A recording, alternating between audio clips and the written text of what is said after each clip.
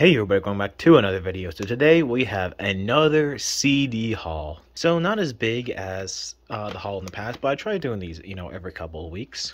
So starting off, I did get this essential collection for Foreigner. Now some of these cases are cracked because I just got them in the mail. I never put them in replacement cases yet, but I will obviously.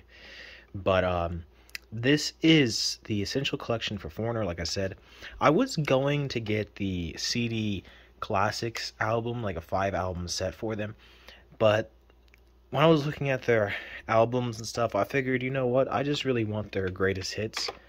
So these 12 songs is good enough for me. I mean, I might end up getting that in the future if I start really getting into their music, but for right now, this Essentials collection for Foreigner is all I really want. This is the brand new Miley Cyrus album. This is Endless Summer Vacation. Obviously has the big hit Flowers on it. No track listing on the back, just a palm tree. But this is a pretty good album. It's kind of a new sound, well, new for this era, because it's a 70s and 80s pop sound. Flowers in itself is, like I said, the big hit, and also the best song on the album. This is a band I just recently started getting into. They're very similar to the band Oasis, and they're also a British band, so they're kind of part of that British 90s rock, pop, wave that came over. So this is the Verve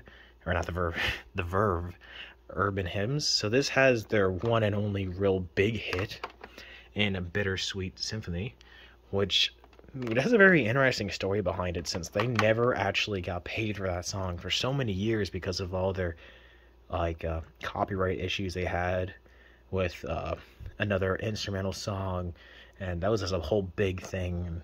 I think they ended up starting to get paid for the song in 2019, so only recently. But yeah, they're pretty much only known for that hit from my understanding, but the whole album is actually pretty good, and a couple of songs on the album I actually enjoy more than Bittersweet Symphony. Not that it's a bad song, but I just don't feel like it is the standout necessarily compared to other songs on the album. I'm definitely going to start getting some more of their albums too. There's like one or two more that look interesting to me from them. This is another band that I started recently getting into. So you've probably seen in my either the last haul or the haul before that I got the Scorpions, one of their newest albums. I think it was called Rock Believer, I'm pretty sure it was called. I forget now. It's like a 2-disc set of their new album. But this is a 1990, I believe. Yeah, 1990 release from the Scorpions, as you can see. And this is a great album.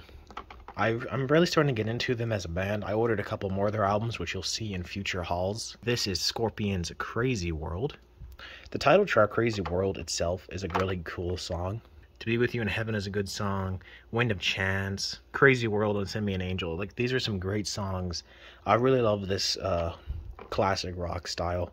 Scorpions are just awesome. This is a really random CD to have, but this is the Sing soundtrack. The movie itself was alright for what it was. I seen it a few years ago when it came out, but the soundtrack is awesome. So starting off, the best song on it is actually track number 1, Faith, with Stevie Wonder and Ariana Grande. What a great collaboration. The song feels like a classic song. It's a great poppy song.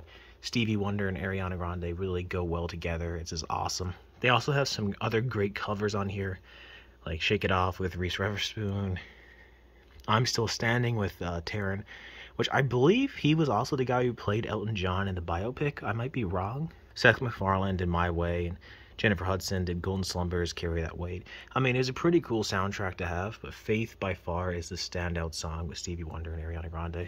Now, I just recently did my Paramore video, and ironically, the day after I released that video, I ended up getting this Paramore album in the mail, and this is their debut album, All We Know Is Falling, and this is from 2005. So I took a listen to this album, and I really enjoy this album. It's very similar to their second album, but this is a really good album overall.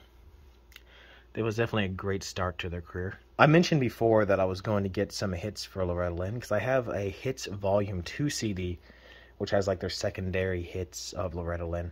I still got to get the Volume 1 of like the major hits, but I found this other secondary type of hits, their gospel hits of 18 greatest hits.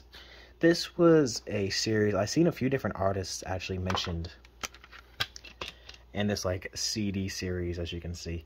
There's also one for like George Jones. So I guess they just did a lot of different country artists and like made like these collections out of them, which is pretty cool. I know I showed this in a different video, but I did also get the Shocking Blue, the Blue Box set, which has their 13 studio albums. I already made a video on that. Same goes with the Archie's box set, which I also have a video already made of that.